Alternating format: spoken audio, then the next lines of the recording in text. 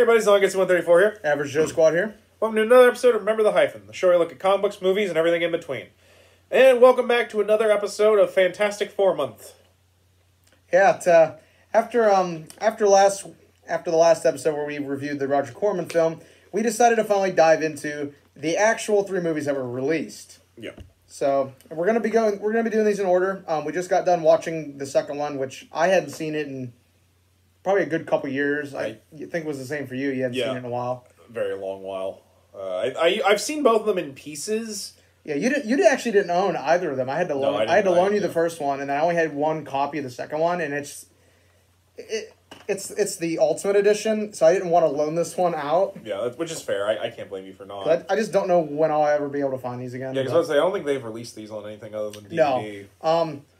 So this isn't the one I loaned to you, but I'm going to show it anyway because I'm kind of cool with this. This was something I found at the store with that other one. This is the extended edition of the first movie. What's different about it? I don't know. Haven't watched it. I bought it just because I'm like, I didn't even know there was an extended edition of this. Yeah. I guess I should be surprised. This was the era where there were extended cuts of everything. But yeah, the first Fantastic Four movie, this was released all the way back in 2005? 2005. Yeah, 2005. So, year after Spider-Man 2.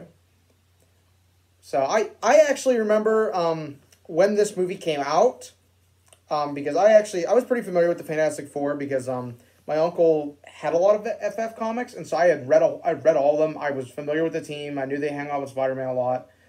I knew they were mentioned in the PS1 game about them not home. Yeah. But pretty much every game, I think, with Spider-Man does that. Like, is even the PS4 games, like, man, I could get help from the Fantastic Four, but they're never home. They're not. He doesn't mention that in the game, but the Baxter Building is in the game. Yeah, they do mention the Baxter Building. Plus, they had a Fantastic Four pack. But anyway, like I said, I remember when this movie came out. I didn't go see it in the theater because I don't think we had a whole lot of money that year. I think because I didn't go see Spider-Man 2 in the theater either. So it was either we didn't have enough money to go see it at that point, or that might have been when the downtown cinema was closed, so we didn't have a movie theater. But either way, I did rent this all the way back when original Netflix was a thing. They sent me the DVD in the mail. Oh my god. And I think I watched it all of one time, and I was not impressed with it whatsoever. That's fair. But, like, that was also the thing with superhero movies in the early 2000s with me, was that I compared all of them to the first Raimi movie. I was like, is it as good as the first Spider-Man movie? If it's not, I didn't get it, or I only rented it once. Yeah. Because that was also the same deal with the first Daredevil movie. I watched it once, didn't like it, never rented it again. Oh, get ready because we're going to be watching that at some point. Oh, I know we are. We also got to review Halle Berry Catwoman. Oh, we're gonna dive into the cavalcade shit. To be fair, I will. When we get to Daredevil, I will probably go up to bat to defend it. As someone who's at least the director's cut. As someone who's rewatched it, I actually will defend that as well. But anyway, what are your memories of when this came out? Because this was a big deal. I remember when it did. It really was a big deal because, like, oddly enough, I feel like the Fantastic Four have this weird popularity where they have stints where they're really popular and stints where they're not. No, that's, as someone who has been diving into the FF comics, that's actually really accurate. So, like, when this came out, it was kind of that time where, like, well, we're doing the Fantastic Four. They're like the original super team, the original super family, first family of Marvel, and especially because I think at that point Marvel had really only done street level characters too, like Daredevil, Spider-Man. I mean, and I know Blade. I know people will try to tell me that Spider-Man's not a street level, but Hulk was also out at this point. Yeah, the Ang Lee movie. Which, to be fair, I remember people actually kind of... Well, no, I remember people liking that when I came out, but like, remember, that was also came out when I was in grade school. Well, critics, unfortunately, didn't like it because it wasn't enough like the old TV show, which is sadly still what the standard is for Hulk, despite the fact that that shit's old. Well, and not only that, it parts of it have not aged. Parts of it don't really mesh with... Like, for one, he's not named Bruce Banner, he's named David Banner because apparently they thought the name Bruce was too gay. But I do remember this being a big deal when it came out. But I also remember that it was that period where I watched it and I just didn't care for it. For me, I also remember thinking, I'm like, why is Spider-Man on this? That was my thing with all these hero movies back in the day, was that with, little kid Colton, he was basically like, he watched Daredevil and he's like, where the fuck is Spider-Man? I mean, where's Spider-Man during this? Is the next Spider-Man movie gonna have Kingpin? Is that what we're gonna do?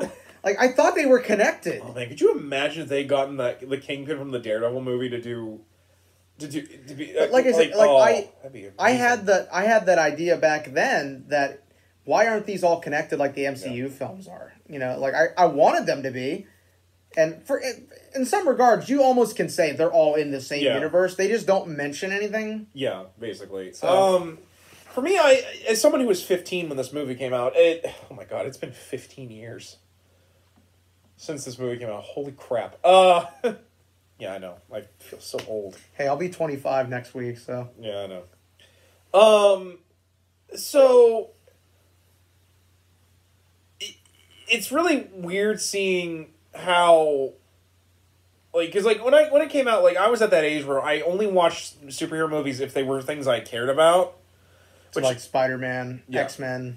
Especially because when this was coming out, I think Batman Begins also came out. Yeah, I believe. So, yeah, it came out the same year.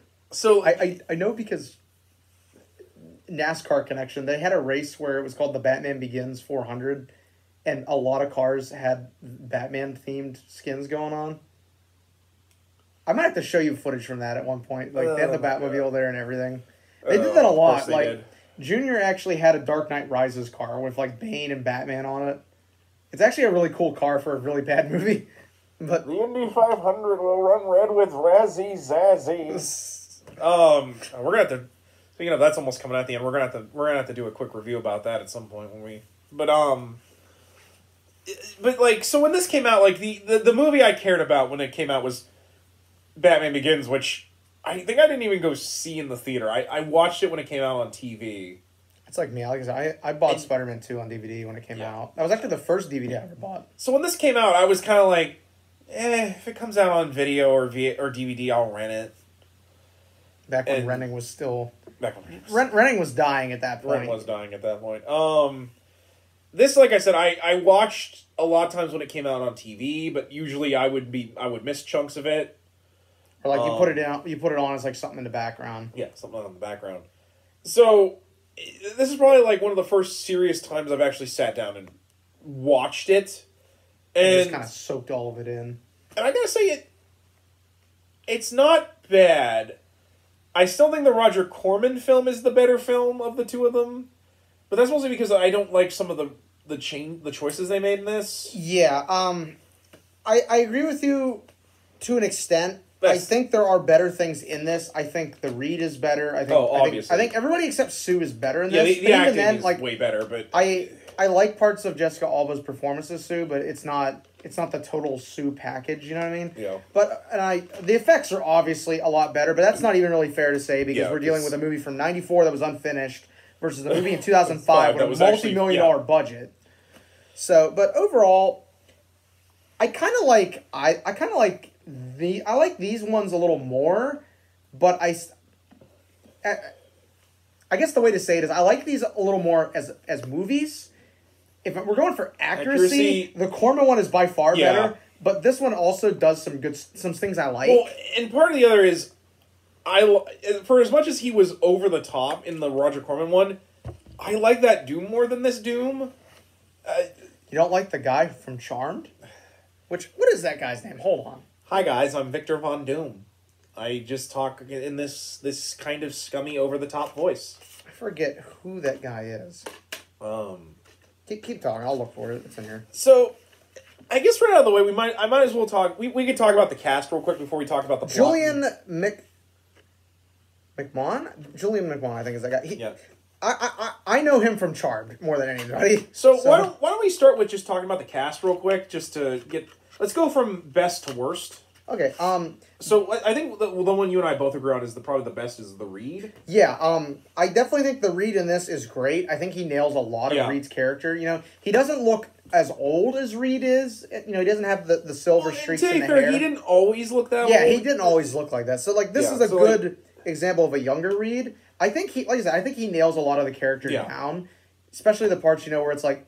He'll just get going and talking about something, and everybody else is kind of like, just stop fucking talking. Like literally, they're like, would you just stop talking and let me catch up? Even in the second movie they show that, which we were actually chuckling because there was a lot of in character moments. I actually think he has I also really like the dry sense of humor he brings to the character. Yeah, where like he makes jokes, but like you sometimes can't tell he's joking. Cast commentary by Ewan Grufford, who's the name of Jessica Alba and Michael Chiklis. That would be actually kind of fun to watch commentary. I might have to do that sometime. But I really like because like they get him really down, and I also think they really understand the tragedy to him, where for all of his intelligence, he still can't. Oh, sorry. Thought maybe I could put that up there. Yeah, don't worry. He still can't get over the fact that he radically ruined these people's lives in a sense. Yeah. I mean, granted, I argue Sue and Johnny's lives were not nearly as ruined as, say, Ben's was, but we'll get to that. Yeah, I actually think he's probably the best actor in these, and if they were...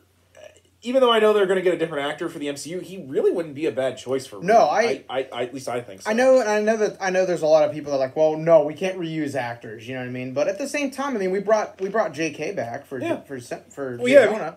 So like I mean, there's also been that talk of the original Cyclops is willing to come back and do Cyclops, and I think he would still be a pretty good fit. He'd be perfect. Same if we could get Fong Jensen to come back as Jean. Honestly, I wouldn't mind that because, like, you could just make them older and be the ones leading the new team of X-Men. Yeah. Like, you can still have Professor Xavier. You could tie New Mutants into that, and which I don't think they're going to do. But yeah, they obviously not. That would be a good way to tie stuff together. But like I said, I think he's probably the best. Well, one of the best actors in this. He like I said, he gets Reed really down pat. The next best actor for me would actually probably be Michael Chiklis as Ben Grimm / The Thing. Yeah, I think he really I think almost everybody in this movie really nails the characters. You know, the writing isn't the strongest at points for anybody, but they're still, you can tell who they're supposed to be. I definitely think he nails Ben a little better than the one that was in the Roger Corman movie. Totally so. The effects are most certainly improved, but again, that's not really a fair comparison to make. Yeah. But, like, because, like, I like the way he acts just almost like... Well, he acts like Reed's best friend, for one. And two, I just like the way he has this warmth to him that I think the other Ben didn't have. Because, like, for all of his, he's a grump, and, like, there's this warmth to the thing that makes you really like him as a character. That, like, for all of the hardships that's come to him, he's still Ben Grimm underneath all of it. And he still tries to be a good person in spite of the hardships that come to him. Especially So, in this movie, one of the changes that I detested, because it just... Ben's married to someone in this before he meets Alicia. And the moment he becomes the Thing, she's terrified of him and gets a divorce and leaves him. Holy shit. Yeah, that was not needed, especially because everyone in this movie treats him like a monster. That kind of feels like a dark for sake of dark moment. Yeah, like it was so unnecessary, and it's pretty much the whole reason why like one of the big action set pieces happens. So like that was unnecessary. I also didn't like the way they made it that Doom was able to convince Ben so likely to join sides with him because so that Doom can steal his cosmic powers to power himself up because he wants him to think that Reed isn't actually working on trying to fix Ben. That part I didn't really care for, but like as we said in the next movie, I like the fact that they kind of just glanced over that because it was really not needed for them to do that. No, in my opinion. Wasn't. Your thoughts on Ben? Like I said, I think the actor definitely is a better fit for the character than the one we had during the Corman one, because I mean, pretty much for the reasons you gave. There's a certain warmth to the character. He jokes a lot more. Yeah. But there's also still that serious side to the character. Yeah. Kind of how we brought it up when we were watching the second movie that Ben spends most of this movie with everybody being afraid of him, and by the time we roll around to the second movie, it's kind of swung. The pendulum's gone the other way. He's a little more comfortable with it. He certainly, if he had the choice, he would not be how he is, but he's kind of just grown to accept it. Yeah, it's just a part of him now. Which brings me to the next actor, Chris Evans as the Human Torch, which... Can we just bring him back as the Human Torch and just not say anything? Just not say anything. Like, I think that's been my joke for a while now, is that if you're going to reboot the Fantastic Four, just bring Chris Evans back as Johnny and don't say anything about it. Like you could honestly just even joke about it throughout all the movies. Like, people would be like, you look a lot like, yeah, I get that a lot. I get that a lot. I get that a lot, but I think I'm a little better looking. that would be funny really and also perfectly in character. Especially because he hasn't... Like, Chris Evans looks like he hasn't aged a day since... No, he hasn't. He still looks pretty damn good. The only difference is that when he became Cap, they had to bulk him up, but... I do love Johnny in this movie because he also, again, he's a narcissist. He clearly thinks really highly of himself. But at the end of the day, when the others need him, he can be there. I do think he's better in the second film, because, like, in the first film, he's just an... No, I will completely agree with you on that, and I like Johnny Storm, but he comes off as a complete dickhead during this entire movie. Yeah, which I think was the intent. But I think they play that up. They play that facet of the character up just a little too much. Yeah, because like have you ever heard of the movie John Tucker Must Die? Yes. He really feels like the John Tucker character he had to do in that movie. I can agree. I haven't seen that movie in a while. We might have to review that sometime as an April Fool's or something. John Tucker Must Die. Like, can you even buy that movie? I'm sure you can. But like, because like in this movie, like he spends most of it tormenting Ben. Which, I mean, don't get me wrong, he does play pranks on the Thing. Him and the Thing have like a prank war that goes on between the two of them. But like, where are your ears? Yeah, like he's just like he's rude in a way that like just comes off as kind of the one with the cream in the hand, cream in the hand, Johnny. Which I'm like, come on, man, that's like, God, what's next? The banana peel trick? We're gonna do that. But like, granted, like I do think they have the beats right for him. You know, he constantly flirts with women. He sees the Human Torch as a way for him to make money and also to have fun. Sponsorships, yeah. We'll get to that, though. But just overall, I think he's a good fit for the character. I just think the writing can be... And to be fair, I actually think all the actors are really good. It's just... For three in particular... Well, okay. Two of the actors we're going to talk about next are good actors. It's just the writing's not very strong for them. Yeah. But, like... And I think for Johnny, he definitely suffers a lot from the writing kind of not giving kind of just failing him. Yeah, like they take too much of his the renegade hothead over the fact that he is a decent person at the end of the day. Yeah. Your thoughts on Johnny? Like I said, when I first started watching the MCU films, like this was like my thing. I was like, so wait a minute, he was the Human Torch, now he's Cap? Okay. I can get used to this, but still, it took me a long time to look at Chris Evans as Captain America rather than looking at him as Johnny Storm, because that was kind of what I was familiar with. It's kind of like how you start to associate actors with certain roles, let's be honest, anytime we were at work the one day and someone had an old episode of Walker, Texas Ranger on, and Tobey Maguire shows up, I'm like, oh, so this is what Ben Reilly was doing. Yeah. I remember us thinking, like, you see actors and you just instantly think of these roles, Yeah. Overall, I would argue I like him just as much as Johnny as I do Cap. Like, I think he does great with both roles. I do think so. I think he enjoyed playing both. I think so. I just don't think he talks about these ones anymore because nobody really does. Yeah. But overall, I mean, he does a great job with bringing Johnny to life in this. Yeah. I really feel like I said, I feel like he embodied the character very, very well. I think the writing could have just been a little better. Yeah. And it could have been, but he still knocks it out of the park. Exactly. Which brings us to probably the worst of the four. Sue Storm, played by Jessica Alba. Do you want to get your thoughts out of the way? Because I think this will be the worst one for you. I'm sorry I didn't wear my Susan Storm Stan shirt, I guess. But, I know she's one of your favorites. Yeah, so I love Susan Storm to death. She's honestly one of my favorite Marvel characters, period. And like, while I don't think Jessica Alba's performance in this movie is terrible, it's also not very good. Yeah. But I kind of have the same issue with Susan in this movie that I have with Johnny, and we reference this. It feels like the writers didn't know what to do with her. No, which sucks because she honestly is the most powerful member of the FF. She really is.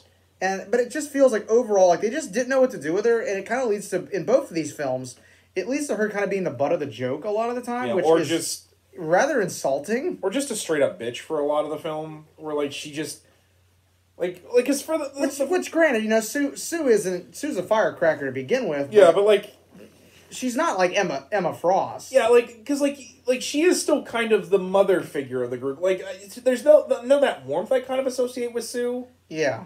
Yeah, she is a firecracker, but you can tell it comes from just wanting to protect her family so bad.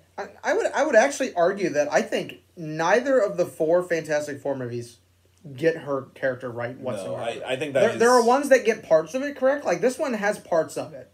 Don't get me wrong. It's and a little more with the second one. Yeah.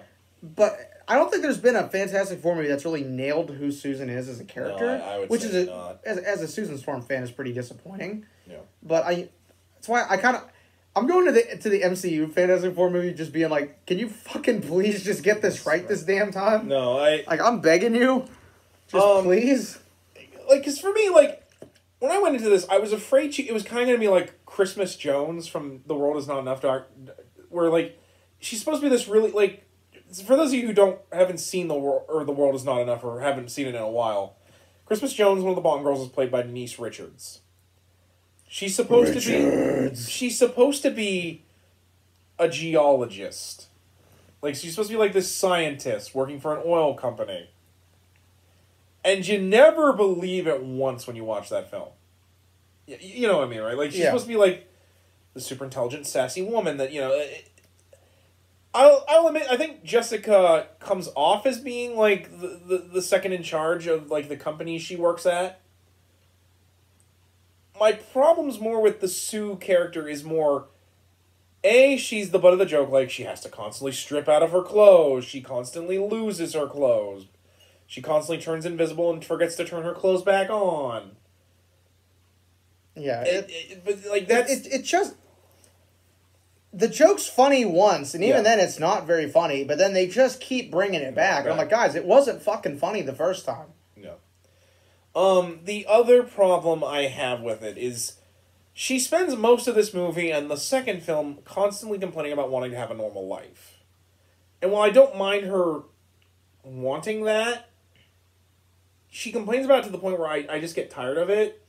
No, and that's why I said the writing really fails, too, because in the comics, Sue wants a normal life, but she doesn't whine about it all the damn time. Yeah, she's like, I want a normal life, but that's not possible, Yeah. So again, the writing for Sue is not very good in either of these movies, and I mean, I think by the time the second movie rolls around, it's a little better, but it's still a little better. Yeah. The writers just did not know what the hell to do with her at all, which sucks. Yeah, focusing on this movie, my problem is also that she spends most of it pining for Reed. And I'm like, girl, he dents. Yeah, you're gonna have to hit him over the head with there was a hammer. A lot of that in the comics, but it wasn't 24/7 she was like, I want that. Yeah. No, that wasn't how it was. No, because and not only that, part of the reason why that kind of thing works in a comic book is because it's only once a month. Yeah. So you have to remind your audience, hey, this is what she wants. When I'm sitting here for 2 hours and I'm getting reminded of it every 15, it's like, come on, man, please. No, that scene where she turns invisible for the first time and she's like, Reed, look at me. I can't. You can't or you won't. No, I mean, really, look at your hands. Yeah. Which I love that scene. It's funny it is a good scene, but I think I referenced that to you one time. When I watched that movie, at that point, I was so just done with her, constantly nagging at him. And I'm like, girl, you're not even with him right now. But no, I do think she's a little bit better in 2, but here she's the worst. Well, I should say the second worst. The worst in this is Doom. Which, it's sad when we think the Corman Doom is better. What was I telling you watching the second one? Can we just dub Corman's Doom over top of this? Oh! If you had problems with it, as someone who has grown to appreciate Doctor Doom in the comics, like this guy, I'm assuming what happened was someone saw the Corman film because they own it, of course, and Fox was like, "You can't have him doing this shit." So like they basically told him, "All right, you're just a businessman. You're not going to be over the top like say the Green Goblin. You're just a villain." Yeah, you see what the foe did? Don't do that. Yeah, like but like I could have used some. Yeah, like I could have used some of that with Doom though because like he's just so Doom toots as he pleases. Yeah, like he just like Doom can be fucking a goofball. Yeah, he's like Venom. He can be a goofball. And like to be fair, like with Doom, he doesn't even know he's being a goofball. It's just how he is. But here he's just, "Hi, Sue. It's time for us to have a little relationship discussion." It's like the costume doesn't look bad. But the costume actually looks pretty good. It looks. I would argue it looks just as good as the Corman one, but it's just he doesn't match his acting does not match. Julian's performance just does not. I mean, I can't tell how much of that was him or how much of it was just the writing. He's just, like like for someone named Victor Von Doom, he's not very doomy. The other problems I have with Doom is just how they wrote him. Like, he's not a king of Latveria. They kind of just play him off as being, like, a scientist that owns a corporation. He's evil Doc Brown. Yeah, he's evil Doc Brown, basically. Like, he's not very... Like, then when he does become Doom, he gets powers from the radiation that the same as the others, basically. Only, for some reason, he's slowly turning into metal because the radiation fused him with the anti-radiation doors, and also he has lightning powers. Don't question it. Yeah, like the bottom line, they wanted to do Doom, but they didn't want to do Doom. Is kind of my feelings on the thought process on that. Yeah, so let's just kind of sum up the movie a little bit. I don't think we really need to go into the origin because we already covered the origin pretty well in the last one, plus our video about how would we like to see the MCU reboot done, which should be up by the time by the time this goes up. That should already be up. Check that one out. Yep. So let's just kind of dive into the main challenge of the whole plot. You know, we get to the part. You know, we're introduced to the characters. They go through the origin. They get the powers. You know, where does the movie go from there? Mostly the Fantastic Four faff about in the Baxter Building while Reed tries to figure out how they get rid of their powers. They cause most of the problems in the film instead of trying to save them. Oh, so basically they're going Avengers on it. Yeah, and then they actually fight any actual bad guy, and then the movie ends. Yeah, that's pretty much a good summary. And I know. Like most of our reviews, we dive pretty heavily into the plot, but I mean this I feel like this will also be a complaint you share with me on this one, is that nothing really happens in his nothing really does. I remember renting this and being like, nothing happens about it. You know, like say what you will about any of the other three Raimi movies. Yeah, they keep you engaged the whole time. Like this, I remember watching this and I'm like I told you, I shut it off halfway through. I was less held attention-wise by this movie as a kid than I was by Daredevil, which should say something. In my opinion, this has the same problem as I have with the 2017 Power Rangers film. It's so focused on telling an origin story that it doesn't give you anything beyond the origin story. Like, because, for reference, the 2017 Power Rangers movie is like 2.5 hours long. 15 minutes of it is dedicated to them in Ranger costumes and Zords. 3 minutes is of them in suits. Like 12 minutes of Zord fight. Do you want to review that movie? No. No. The answer is no. But I probably should. But I don't want to talk about that movie because I don't want you flipping out on camera. Well, then I'm in the minority because a lot of the Power Rangers fans love that movie, and part of my problem with that movie is. You know, that's for a different video. But anyway, like I said, it's just nothing really happens in it. And I mean, I'm sure there will be some people out there that will say, well, it's the origin story movie. Nothing's really supposed to happen in the origin movie. But at the same time, you know, first X-Men movie, stuff happens. First Raimi film, stuff happens. Hell, Batman Begins. Shit happens. Yeah, like, and Batman Begins spends the first half of that film telling Batman's origin, developing his crime-fighting whereas style. this movie, it just devotes so much time to the origin story, but by the time we get to the point where they have their powers, they realize they got to be a team. The movie's half over at that point. Yeah, it's basically. And even then, like, it takes... At least with the Raimi film, I know we keep going back to Raimi, but that's the pedestal I hold everything to from this era. Yeah, that's fair. Peter's got the damn powers about 30 minutes into the movie. He's ready. He's going. Yeah, there you go. And, like... We've done the origin. Ben's dead. He's got the powers. He's got the costume. There you go. We're moving. I mean, it takes him probably about an hour to get to, like, his first suited up moment. Like, when he first fights the Goblin. Yeah. But at the same time, you got a lot of action before that. You had him at the wrestling match. The Human Spider. You had him fight the burglar. Like, there was stuff that got us to There was the clips of him with the pictures and stuff. Like, stuff happens. Whereas this, it's like, they pumped all the budget into the origin, and then they just didn't really know what to do with it. You know, it was kind of like the whole, okay, we got everything set up. Now what? Guys, where do we go from here? Yeah, and everybody at the board meeting just shit the bed and didn't know what they were going to do. What if they fight Doom? Okay, but how do they fight Doom? Okay, so I don't know. So first we have a montage of them getting used to living in the Baxter building together. And we gotta throw in some more scenes of Johnny hitting on chicks. We gotta have we lots have more of scenes of Johnny being a dickhead. Then we kind of walk. Okay, so one of my other problems is it doesn't know whether to be their powers should be comedic or serious. Whereas, you know, the 2015 film, it's all serious, all dark. Whereas this movie kind of tries to skirt the line between both. Well, it does the same thing I had a problem with the Corman film, where like Ben, like at the end of the day, Ben's transformation should be horrifying, but they still want to play it as want to play it as a joke. Like Ben is literally sitting on a bridge contemplating what he should do. Then he tries to talk down a guy trying to kill himself, and then he causes a 10-car pileup on the bridge. Like, that was what I meant.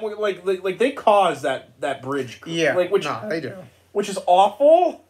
I mean, granted, it's more Ben than all four of them, but like they're heroes after this. I'm like, but Ben caused most of that. Like, I get that the other three kind of helped make it not bad, but well, okay. Reed and Johnny did. Sue just mucked around in her... Like that's what I'm... Like, Sue spends most of that naked and invisible. I don't want to talk about it. But, like... You know how pissed it makes me. And, like, that... Because, like, that brings up a lot of my... Like, because, like, most of Ben's scenes are actually, like, him dealing with the fact that he's now a rock monster. Like, lobster. His wife leaves him, which... Again, was just horrible. It was horrible and probably not necessary. Actually, I know it wasn't necessary. Yeah, like, why just have him dating Alicia?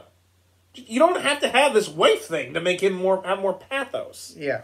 But then, like, you've got stuff like he's trying, like, you know, you got that, the scene in the bar where he runs into Alicia, sorry. Black Cat's in this, what? Alicia, sorry. Alicia Silverstone. No, Alicia Masters.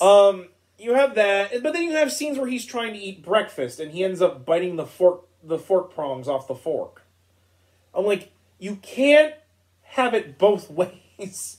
You either have him, like, actually having pathos to the fact that he can barely hold an eating utensil now, or it's all funny. It's either all funny or it's not. Yeah, and they just can't really pick. Like, I can forgive them kind of doing funny stuff with Sue and Johnny because their powers are just... Because there has been stuff that's funny done with Sue, especially in the early comics. You know, there's one where they're all of them are tossing her around the lab as a joke. It's like there is stuff like that, but it's like the writers looked at certain things. We're like, well, that's what they want. You know, they want humor with the powers, but they also want some serious. Yeah, it's like no, they couldn't pick what they wanted. Like, for me, if you're gonna do a movie, because I could forgive them maybe doing jokes where Johnny accidentally burns his clothes off a lot. Yeah. Because he just doesn't have control of it. But then you do stuff like, oh, Johnny, if you can actually make your body burn as hot as a supernova. That could end up destroying the world as we know it. Okay, so Johnny has to be careful. Except that he's not. And then we have Sue and Reed, who spend no time developing their powers. And because if I were Sue, I'd be like, what if I accidentally, my powers get so strong, I end up literally, like, fading out of existence? You know, and then like, Reed even is like, well, what if this is a disease we've got? Like, what if it's a virus that's contagious? Which is a fair thing to worry about when you go into space, because that's, like, astronauts spend, like, 3 days in quarantine before they are allowed to... I think that's 3 days, yeah. But, like... But then, like, you do jokey scenes, like Reed sitting on the toilet taking a shit. Runs out of toilet paper, so he stretches his arm to where there's spare paper.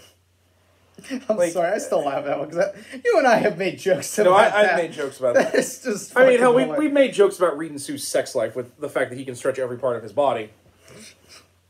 Every part of his body. Watch the movie, watch the show. Oh, I am.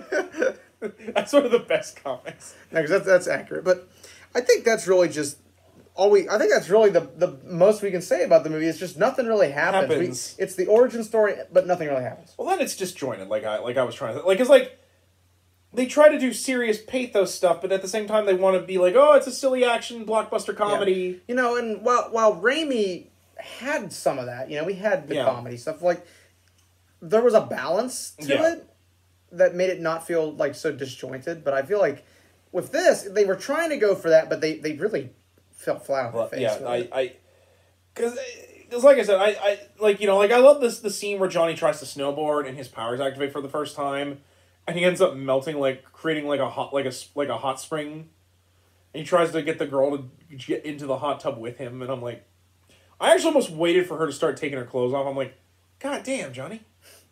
That would have actually been funny, where, like, literally she's like, yeah. But, the other thing is, I feel like, like, large swaths of this movie happen off screen, and, like, they just cut it out. Yeah. And the editing is really... Which is why I almost wonder how this fares up, because, for those of you that don't know, this is the extended edition. Yeah. Including 20 minutes of footage that is added, so, like, does that fix some of this? It probably doesn't, but probably not everything. I'm interested. I would be interested to see what this adds. But like, cause like there were large portions of this film where like it felt like things happened really fast.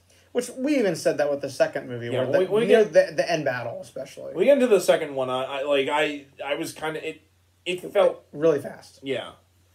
But yeah, like, cause like you said, we had like this slow burn, but then like. You know, but, like, because, like, we have, like, the movie opens with Reed and Ben trying to get a loan from Doom to further his experiments, but, like, that's where it starts, and I'm like, we're just thrown in? Okay. Which sometimes that will work in terms of writing, like, but then other times it just doesn't. Yeah, like, it didn't really, like, it kind of just felt like I was thrown into the middle of a film, instead of this is the beginning, if that makes any sense to you. No, that makes perfect sense.